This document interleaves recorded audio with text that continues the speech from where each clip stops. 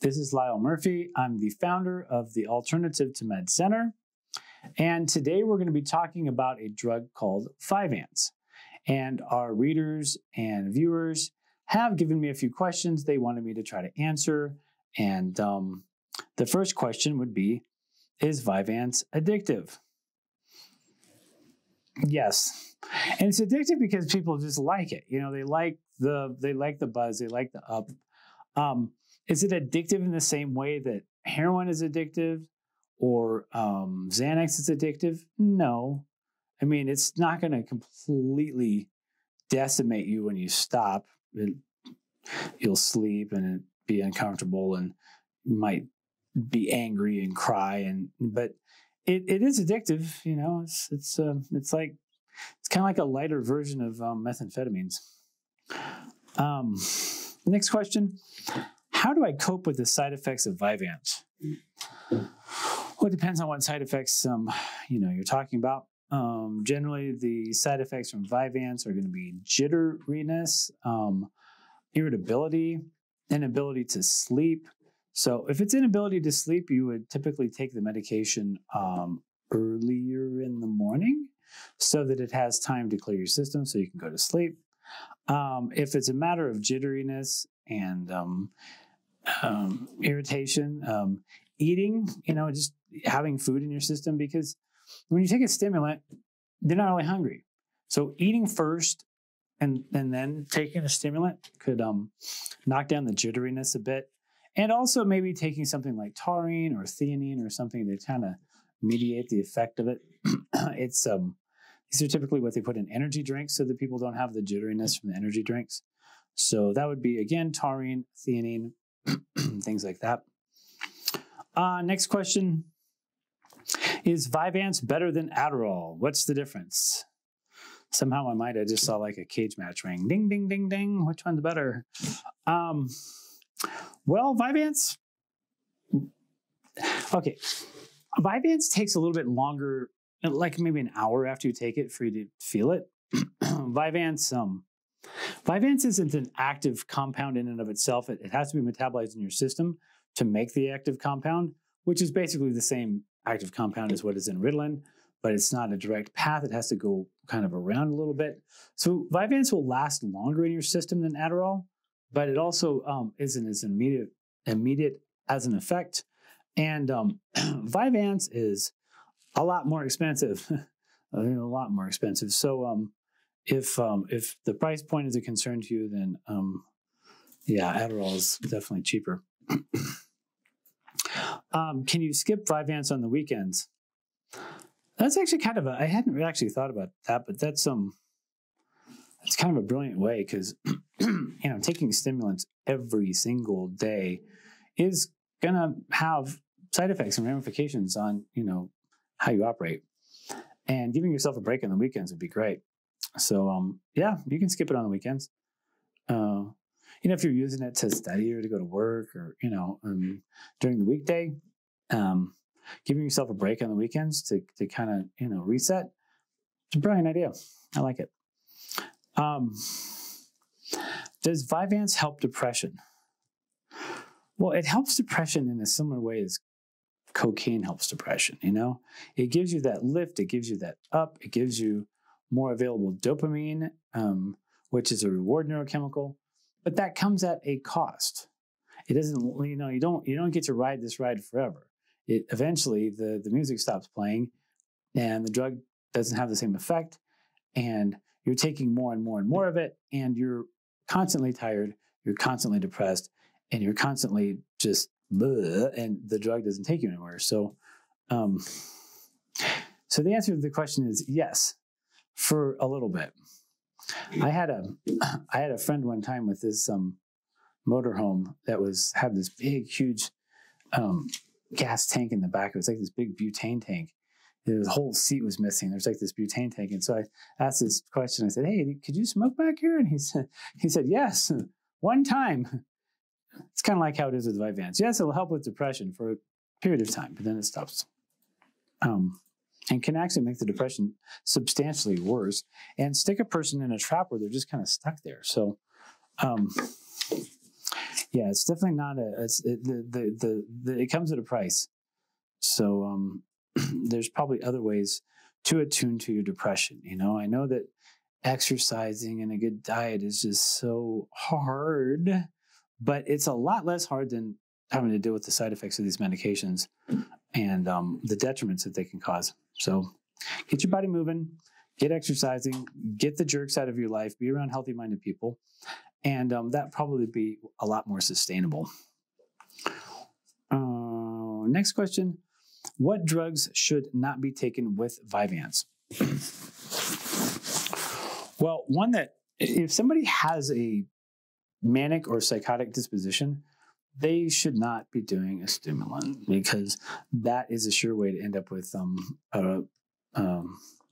resurgence of your psychosis. But of course, people who are on antipsychotics are so, the dopamine is so gone that they're looking for something to kind of lift them up. So they'll be pulled towards stimulants. But they're really oppositional drugs. They shouldn't really be used in combination. And a person who has psychotic features shouldn't be taking stimulants because it could make their psychotic features certainly escalate. How bad is the next question? How bad is the withdrawal from Vyvance?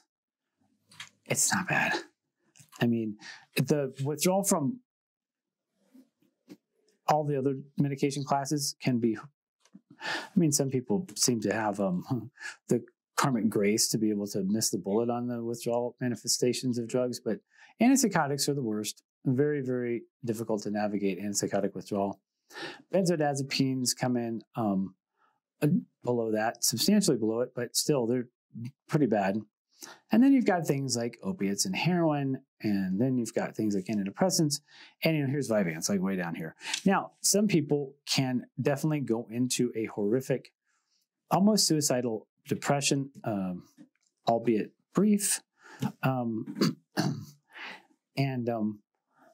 can have a lot of disconcerting effects. I'm not trying to minimize that the withdrawal could be concerning, but the majority of people can get through it. Is it possible to develop it? Now, let me rephrase that. So most people can get through it, but then what are they left with? Are they still left with the lethargy? Are they still left with the inability to focus and the other things that they started taking the medications for in the first place? Yes, likely.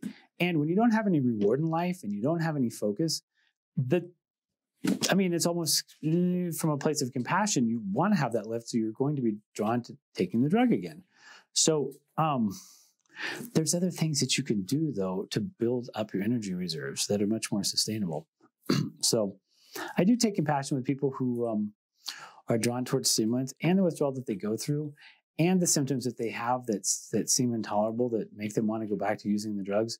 But you can recover from this place. And if you're giving your body the support it needs, the adrenals the support that it needs, you can actually have far more energy than most of the time. You can have far more energy than you know what to do with if you do it right. And it's much more sustainable. It's kind of like, this is very similar. When you take the drug like Vyvance, it's kind of like you're running out of gas, so you step on the accelerator. Yes, you'll get to the gas station quicker maybe, but you're going to run out of gas faster. You know what I mean? So it doesn't actually put more gas in your tank like other things do. Okay, is it possible to develop a tolerance to Vyvance? Yes, this is a drug that you are almost certainly going to build up a tolerance to. If you're taking it every day, it's going to become less and less and less and less and less and less effective. And you're going to be taking more and more and more and more and more to try to get the same effect. Next question, what are the differences between Focalin and Vyvance? Really the main difference is the price. Vyvance is very expensive. It has it doesn't have a generic form at this time, and Focalin does. So it's substantially cheaper. I think a prescription of Vyvance might cost $350 a month, which is a lot, for most people. And but otherwise they operate very similar. All right, next question. If I take L-tyrosine, will it potentiate the effect of Vyvance? Now, speaking of nutraceutical things, tyrosine is a precursor to dopamine. So doing it nutraceutically would be one way to, help build up your dopamine levels by using L-tyrosine. And so, yes, L-tyrosine will potentiate the effect of Vyvance. But hopefully, by taking the L-tyrosine and maybe some other things like moving your body, you won't have to take the Vyvance at all, which would be the real boon, right? Next question. Is it possible to successfully withdraw from taking Adderall or Vyvance?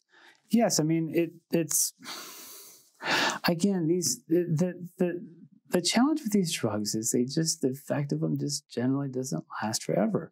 And giving these medications to kids, kids, if you looked at the neurology of a child in comparison to an adult, you would think that this nervous system is broken, is impaired, because certain things are not wired up correctly. Reflexes are different, how things are integrated are different, how dopamine is expressed is different. I mean, when you're coming into your puberty, that's the time when you get the dopamine parts of your brain wired up. That's when you start getting interested in the opposite sex or the same sex. I mean, in intimacy and attraction to people and reward that is out there somewhere.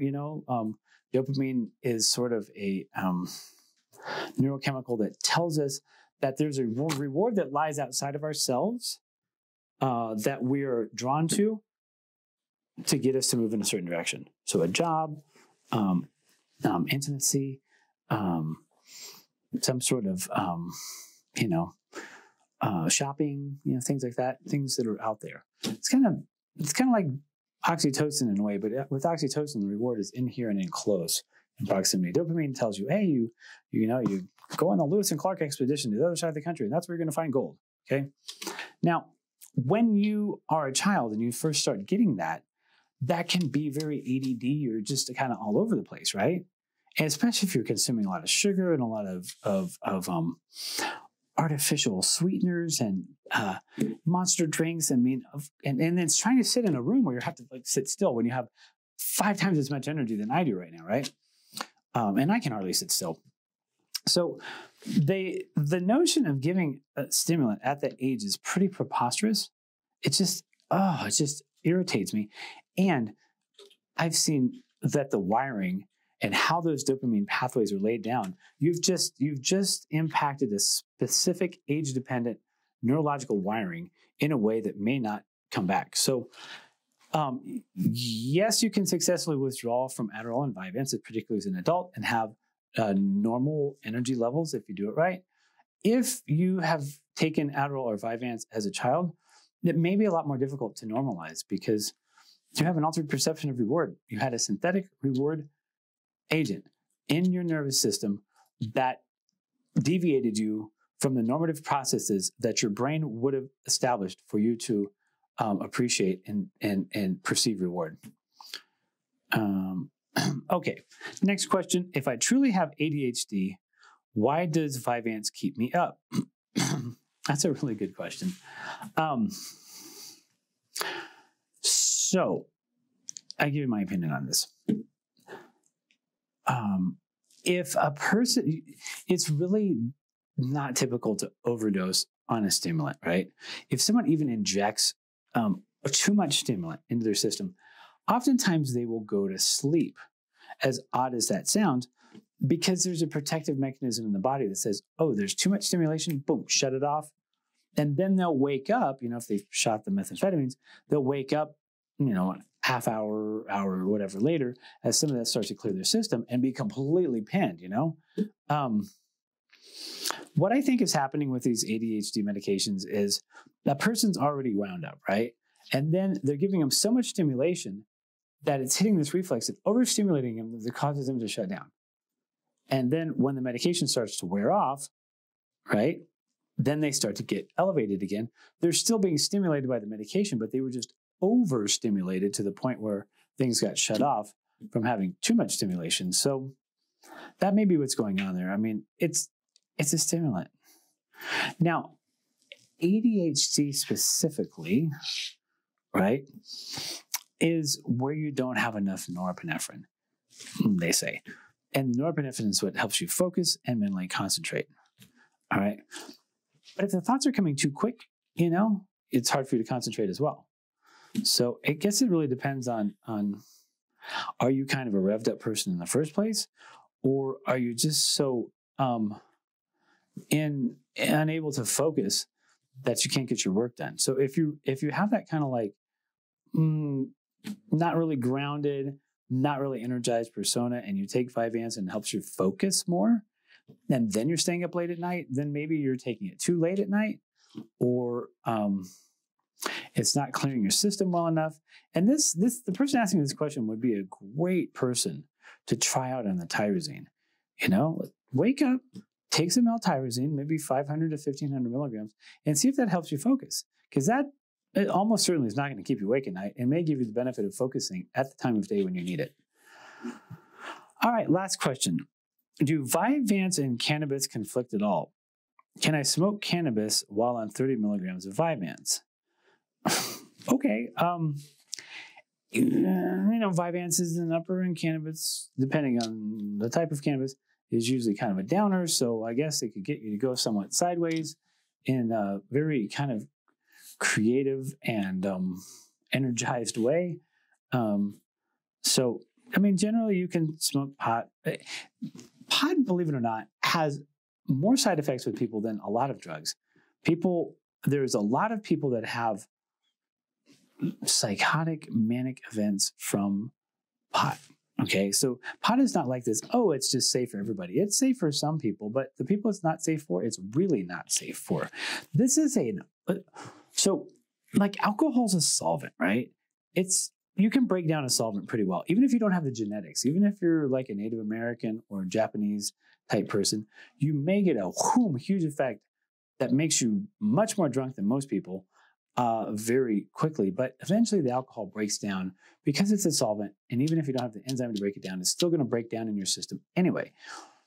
Cannabinoids are much different. Cannabinoids are an oil, right?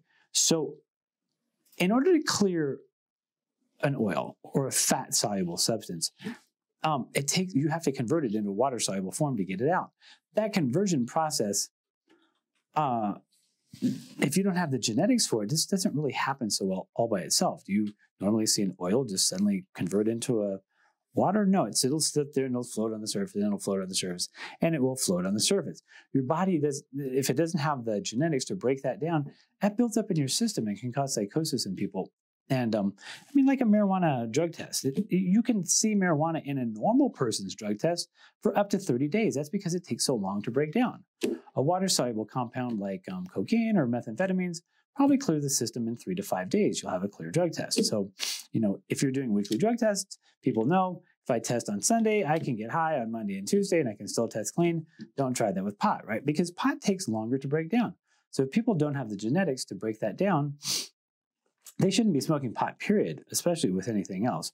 But if it seems well tolerated by you, then pharmacologically, they don't have interactions that are going to be concerning for a person with, it's not like they affect receptors in a way that is going to make them dangerous to each other. So I believe that is the end of our questions.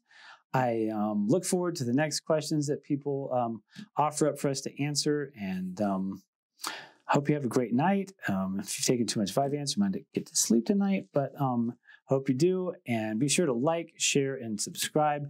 And if you need help with any of these type of medications, please call us. Don't alter your medications without talking to your medical prescriber, especially based on something you saw here, because we are not treating you unless you're an inpatient with us and have a medical relationship with us. So thank you, and have a good day or night.